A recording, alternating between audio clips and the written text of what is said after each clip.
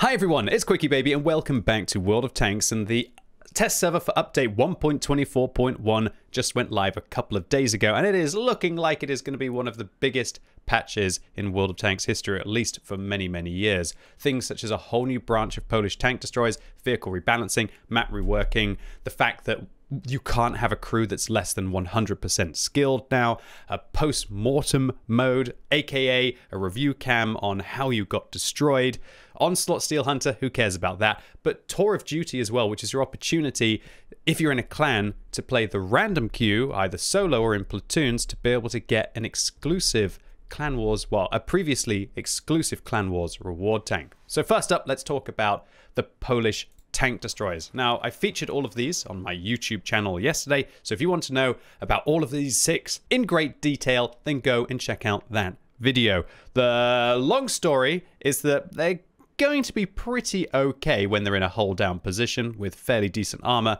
good damage per minute, and then the top tier tanks, the 3 top tier tanks, get a new star shells or star tray shells mechanic where they've got very, very deep rifling on the barrel, as you can see here, and they've got the best shell velocity, and they do less damage the further the shell travels. But stay tuned for my video tomorrow, which will be a full tank preview on the Bluskawica, so that you can get informed about this hurricane or this lightning that's coming to World of Tanks.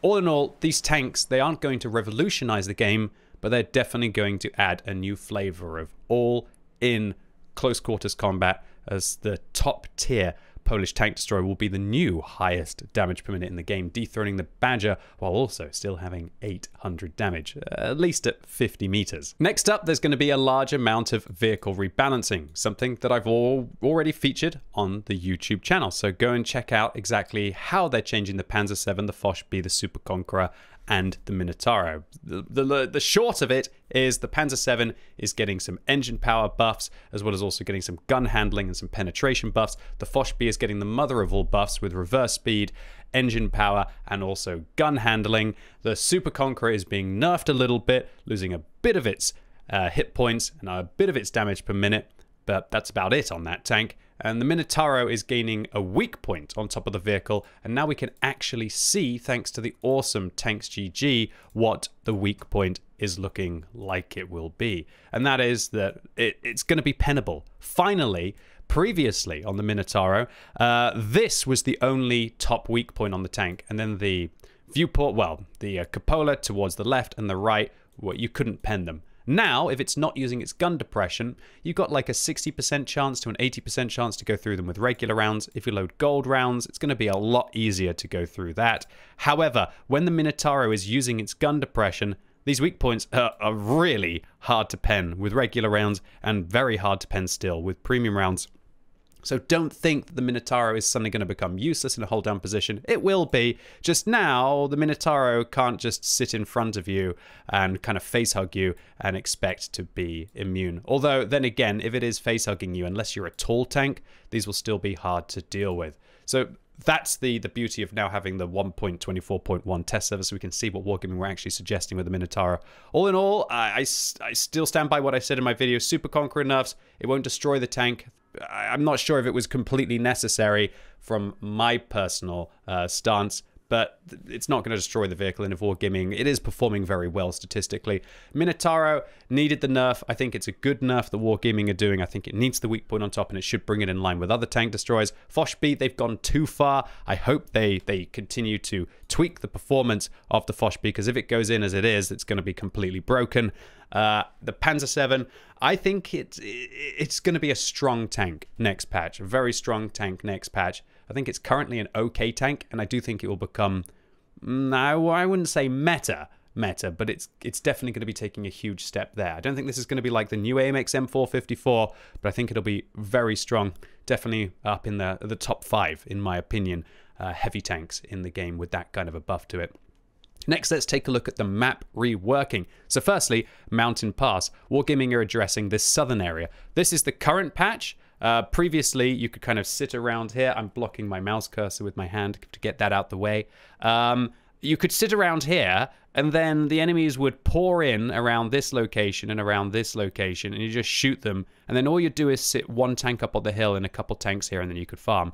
Wargaming are changing this now so that they are significantly removing the bushes, but they've actually added a rock. Do you notice? They've added a rock here. So that rock kind of gives the team an opportunity to still sit behind it and engage tanks as they come in and go up the hill, but there's nothing stopping the enemy team from going and digging a tank out from behind the rock, unless they've got good hill support. So all in all, I think that's a good change. I've had far too many OP victories from sitting in that corner, which they've been fun, but whether that's balanced remains to be seen. It'll definitely be a lot easier to attack this hill. The only thing that I think Wargaming should do is consider changing this position back to being a little easier to shoot down on, because it does feel that there's still a disparity compared to the northern position. Okay, Wargaming are changing the rock. They're reducing the height of the rock, which will allow people to shoot over and to defend this position a little bit better. So now they don't have to side scrape so much.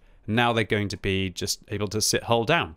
That will mean that artillery will become very much more useful, as tanks are kind of forced to sitting in this hold down position. On Karelia, what are Wargaming doing? So this is the before, this is the after. Wow, they're creating a better defensive plateau here, which I think kind of makes sense, because usually all of the defending would be more up this part on the plateau above this. So adding in a second layer of defense with a hard position that you can hide behind to stop this from being an area which it just didn't really feel like it was too dangerous to push through. So I do think that that's good that they've created another layer of defense. They've also adjusted the position that will be quite important for assault to allowing shots through this rock here. I'm not sure if that's going to be traversable or if it's just going to be that tall tanks can shoot over that. They've also very much thickened the bush over here, which will allow tanks in this position to engage more on standard and in counter battles at tanks that are pushing up along here. For assault, it does mean that that bush will be more prominent and allow you to work either sides depending on which part of the map that your opponents are coming down towards you. So on mines, this bush position here has been quite powerful, although I always think it's the coward's way out, because medium tanks that do contest this location should be trying to take the hill. But then again, for your slower tanks and your hull down tanks, you know, like a Kranvang, for example, I do feel like that position has been quite useful. Wargaming, whoa, they are nuking the bushes in that position, that's for sure. It's going to be a lot harder for the southern team to sit there and to use that bush line. I'm not sure if that was really too necessary. I personally found that mines was quite a balanced map. But if we look at the win ratio from Tomato GG, we can see that the southern team does have a significant advantage over the north team. So maybe that will help in this disparity. Oh, they're also adjusting another position. So this is before and this is going to be after. Okay, so this is the northern team's camping plateau to shoot the southern team's tanks as they come around the corner. So this was before and this is going to be after. So they're making these bushes closer to the rock so that means that you can pop out behind the rock and shoot at vehicles that are going to be approaching. So yeah, big buffs for the northern team on this map and nerfs for the southern team. On El Haluf, they're removing a bush in the C2 square as it interfered with fire between heavy tanks. And on Outpost, they're raising vegetation in the G7 area to improve the playing surface for light tanks, added new stones, and moved some vegetation to enhance gameplay for light vehicles. Where's the pictures for that one, Wargaming? But I do think any kind of changes to make that map better for light tanks will be good, because the south seems to be a bit more of a medium tank or heavy tank push along that forces the tempo of the map rather than the light tanks and vision. So next up, this is a big one. There will be no more sub 100% crews inside World of Tanks. So rejoice, all free-to-play players or new players to the game. One of the most annoying aspects is going up to the next vehicle and then having to train a 75% crew if you spend 100,000 credits for a tank, or having to not have those credits, play a 50% crew and just feel like you're not even competitive, even in a stock vehicle. As if that was not bad enough, right? So what this looks like now is that if we go, I can click recruit, a driver for my mouse, and that's it. Boom. I got 100% driver for this vehicle. So the next thing that is interesting is Wargaming are going to give you an opportunity to turn crews that have less than 100% experience for their first perk into compensation in the form of experience crew books. So this is wild because, for example, if I go into my barracks and then I click the conversion, which is apparently available for 88 days, I can turn 389 crew members who are in the barracks. These aren't on tanks, and we can see so many clones that I have from all of the premium vehicles that I've bought over the years. And they all have 83%. And if you're wondering why they've got 83%, I can explain that in a bit. And I could turn all of these into crew books. And this is wild. I would get, with my 389 crew members, 29 training manuals at level 3 and 8 at level 2 and 32 at level 1. But those 29 at level 3 are actually bonkers.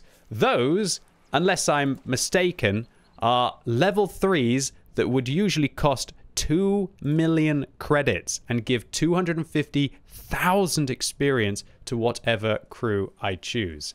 Accordingly, that means that my conversion payout is 58 million credits worth there, probably about 8 million credits there. And so I'm going to be getting probably just shy of like 70 million credits worth of crew books from crews that were previously just not doing anything inside my garage.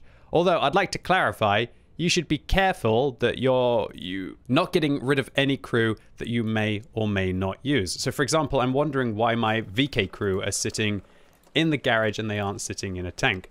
Well, it looks like I just have a random VK crew from a long time ago. Okay, fantastic change by Wargaming in my opinion. You can just get rid of all of them, convert them all, and get a huge amount of crew books that then you can put into crew members that you're actually using. Now, the reason why you saw me have so many crews with 88%, that wasn't because I decided to grind them all up to that number. That is because Wargaming are giving all crews in the game compensation for the experience that they had to grind up. So going from 90% or 75% up to 100% in World of Tanks is roughly about 38,000 experience. And going from a 50% to 100% of your major qualification is roughly about 70,000 experience. You can see this on the now very skeletal Planet War update, that if we go from primary skill and we choose to go from 50 to 100 and we click calculate, it's 95,000 experience to go from 50 to 100% of the primary skill. So it was actually a lot more than I thought. That is how much it takes to go from 50 to 100. Let's imagine we want to go from 75 to 100. How much does that take? That takes 72,000 experience. And how much does it take to go from 90 to 100 when you're moving a crew from within its own nation and type of tank? Well, it's that 39,000 that I said. So that is how much it currently costs. The top number from 50 to 100, the middle number from 75 to 100, and the bottom one from 90 to 100. So what Wargaming have done is they've given this as compensation to all of your crews, because a lot of people will be like, oh, but I paid to have that 100% crew, or oh, I went and I grinded and all of that experience is lost now, and we don't make it easier for new players. Always a weird mindset, at least in my opinion. So that is going to be given to all of your crew members for free. So effectively, all of the crews that you currently have in World of Tanks will get a little bit of a boost. And so any of you, like me, who had a huge amount of crews just lying around in your barracks that you didn't bother to dismiss, they're going to get a load of crew training that then you can melt down into books. However, this isn't the only thing that Wargaming are doing. They're also changing the way that retraining works in World of Tanks. As you previously know, if you moved your crew for credits, they lost 10% of their major qualification, and you had to grind 39,000 experience in crew training to be able to get them back up to 100% before they would be at optimum capacity. Now, what Wargaming are doing, if you want to retrain a crew, is that you will actually have to pay a penalty to their perk efficiency until you've grinded it back up. Sounds a bit weird. Let me show you a good example. So I want to move my Type 71 commander to my Type 5 heavy, because I just decided I want to be the best Type 5 heavy driver ever and I want to have a better commander on it. Okay, so I'm going to click Hannelore Rittler, and while she can sit in the vehicle and she will be 100% as efficient, you'll notice that all of her perks are actually locked out, so she won't be able to use them. So that is a really big change. Previously, if you were to move a crew into a vehicle, they would go down to 75% major qualification, but things like brothers in arms would still work, so they would actually go up to 80%. Now, that was a big penalty to have 20% crew skill missing on a vehicle, but at least all of your other perks would work. Now, the perks won't work, but you can still play the vehicle at its like optimal efficiency, so to say. Well, not optimal, but it's base 100%. I hope I'm making sense. I know this can be tricky to follow. However, once we retrain her to this vehicle, then what we will see here is we can do it for free. She doesn't lose any experience, so to say, but we can see that her perk efficiency will go down to 20%. Now, what this means is all of her crew skills will only be working at 20% of what they could do. So, for example, Brothers in Arms would provide a 5% bonus for the entire crew, and if you were to move all of the crew for free, then it would only be providing a 100% bonus at first. However, then you get an experience bar, and you will have to grind on that tank to be able to get the perk efficiency back to 100%. So this is a way of wargaming effectively offsetting the disadvantage you have when you move a crew from being on its primary attribute, which will affect its raw crew skill and its performance in battle, to affect its crew skills, which still affect its performance in battle. Now, if you move for free, it's going to take 80,000 experience to be able to get her back up to 100% and working as you would expect. If you move for credits, it's instead going to take 50,000 experience. So Wargaming have made this linear now, whereas previously it was a curve, and it was much, much harder to go from 90% to 100%, as you can tell by the calculator. So this is what it was previously to go from 50 to 100, but this is what it was to go from 90 to 100. So it didn't really make sense that it was nearly half as bad to go the last 10%, as it only required pretty much double that to go the 50%. But this is still 50,000 crew experience, which is the equivalent of... It's a little bit worse than it is now when I think about it. Currently, as it stands, it takes 39,000 crew experience to go from 90% to 100%, which you can pay for credits. In the new system, it's going to be 50,000 experience. So Wargaming are being a little bit greedy there, in my opinion, and it's actually going to require 25% more crew training to be able to get your crew back up to optimum level. And if we think about it from a free perspective, then that's 80,000 experience. And when we actually consider it, I've missed out a trick here. I should have seen what it takes to go from 80 to 100, and it was 63,000. So that shows you that it's actually all in all going to require a little bit more. Of course, you can pay the gold price and then not have to grind that 50,000 experience, and your crew will be working perfectly from the get-go. But gosh, moving crews for gold, that's something that I would never recommend anyone would do. And maybe Wargaming have realized this is why they're making it more expensive, at least with regards to the crew training requirement after you move them for credits. However, this makes me think, has Wargaming got rid of the ability to reset your crew and then move them for free? So let's try that. Let's try and reset for gold, and then let's see if I can retrain her to this vehicle. Will she take experience from this? She doesn't. Wow. That is pretty toxic, Wargaming. Okay, so if you move the crew now, after you've reset them, the crew experience doesn't get shoved into the move, so to say.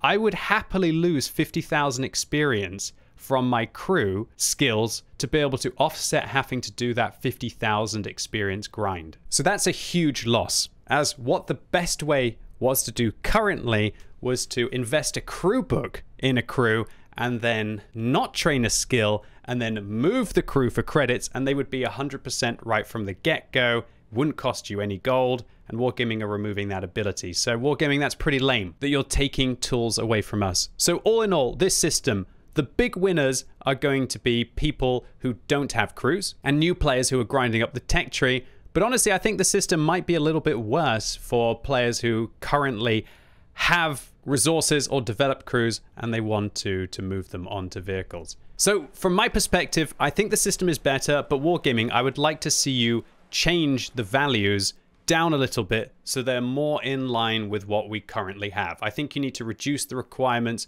by 20,000 to 80,000 total, and it will be fairer for everyone. Next up, Wargaming are adding in a post-mortem mode, which literally gives you a kill cam from the moment your vehicle was destroyed. So let's take a look at my live reactions when I tried it out for the first time. The first ever kill cam. Dude, he just penned my... Ha! Look, it shows you the pen of the shell. Did you see that? So it was a 50-50. That's cool.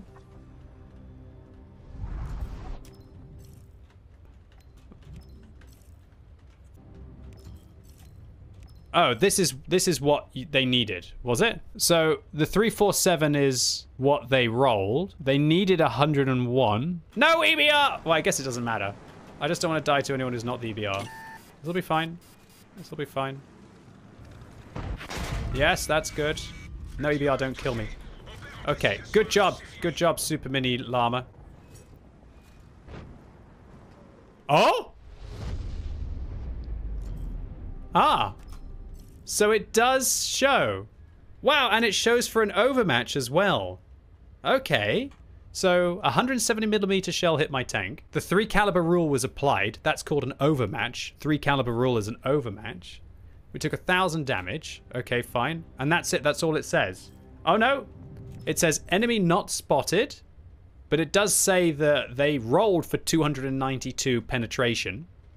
And their average penetration is 299. Here we go. So, wow, look, it shows the ring of the artillery splash. So it looks like it was a direct hit. It does an average damage of 1,100. The enemy's not spotted, but we can see roughly where the artillery was. And it's a non-pen, blocked by armor, minus 410. Interesting. Damage randomization, plus 52. So it looks like it was very nearly not a kill. Then I guess if it did 192 with the potential damage being 550. Well, there you go. There are a few concerns that I have about this post-mortem mode and the fact that there's now a free camera so you can fly around the battlefield, at least inside the random queue. And that is that you can still ping the map. So a player could fly around with the free cam and use the map ping to show exactly where an enemy vehicle might have been sitting in a bush, or might have knocked down a tree, or might have knocked over a bit of rubble. Previously, there was no capacity to accurately ping once you were dead where the enemy vehicle is. Now, by pointing your camera at the location and pressing your T key, you can pixel perfect ping where, for example, a platoon mate needs to blind fire, or alternatively, where your team might need to blind fire as well. And while I think this will be situational, and I can't imagine it happening every single time, it's still going to be a thing that will happen more. Next up, Wargaming are going to be bringing back Onslaught. Okay, no one really cares. I joke, but at least this will be the opportunity to get the Hurricane tank. So that means that Onslaught will start on the day 1.24.1 goes live. So that's most likely going to be in April. So get ready to grind again, ladies and gents. And I'm kind of happy that Onslaught is coming then, because that special version of the CS63 with a unique custom look and exclusive crew, I'm going to be putting that exclusive crew in my Polish tank destroyers, as I already have a really good Polish medium tank crew. However, there is one additional thing that Wargaming are adding to Onslaught, and that is that they are adding in a bond aiming device. The way that I can show you it is by going into the compare feature, and then I can click on the different equipment here, and then if I go to improved, then we can see it. There it is, innovative targeting. 9% improved accuracy even outside of a firepower slot. Currently, the best is a bounty aiming device, which is 8%. So this means for all of you out there who absolutely love the most accuracy that you can get, these are going to be very sought after pieces of equipment to put on your vehicles, and you're going to just gain 1% more accuracy than what was previously available as the maximum inside World of Tanks. This will be huge for certain autoloaders, and it will also be huge for very inaccurate tanks that want to invest into those big shots. FV405, I'm looking at you. So if you want to get your hands on this, then you're going to have to reach bronze in Onslaught and then part with a load of bonds. Although with Wargaming's anniversary coming up, last year that was the way that you could be able to get the bond rotation device. Are you going to be able to get the Bond aiming device from Wargaming's anniversary as well next month? Well, that remains to be seen. Next up, Wargaming are making improvements to Steel Hunter so you can platoon with people. And then now possibly one of the most interesting things about this patch, and that is their reworking Tour of Duty, which I didn't even know this was a thing.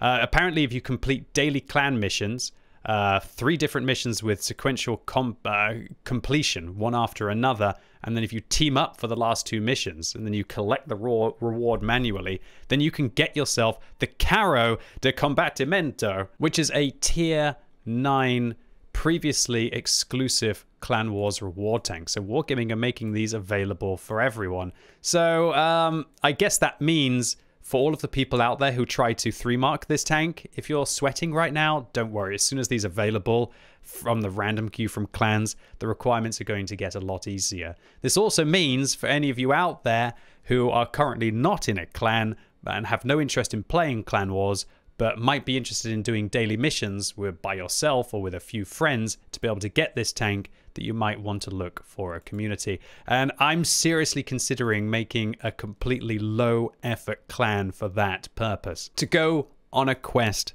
for the Carro.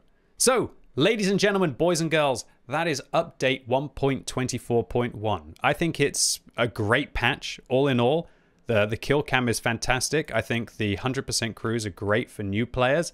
I think if Wargaming tweak the experience requirements, then it won't be even bad for current players. I think the only thing that sucks is you're losing the ability to kind of cheese the system by using crew books and not training and then moving the crews. I think the map changes look good. I don't think they're going to destroy any of the maps. I think that they'll add to them. I think the rebalancing looks good. I think the new Polish tank destroyers look good. All in all, this patch looks good. I think it's one of the best ones I've seen in a while. And I hope it will bring content for people to be able to enjoy, but also add some much needed polish to the game, right? With that kill cam. Okay, I'll leave. I can't do better than that. It's going to add polish, but also Polish tank destroyers, right? I don't know. How can I continue this? I digress. But look. All in all, I think this is a really important patch from Wargaming, and I hope that it will be the first one in many where they bring the game up to modern standards. Anyway, ladies and gents, boys and girls, that was it for today. Really hope you enjoyed this video. If you did, give it a thumbs up. If you hated it, give it a thumbs down. And let me know in the comments down below what you think about 1.24.1. Looks like a monster patch, right? What aspects do you like? What aspects do you not like? Or do you think that it's just fantastic? Is this something that might bring you back to the game? Is an interesting one as well. And as always, thank you so much for watching. You've been epic, and hopefully I'll see you soon.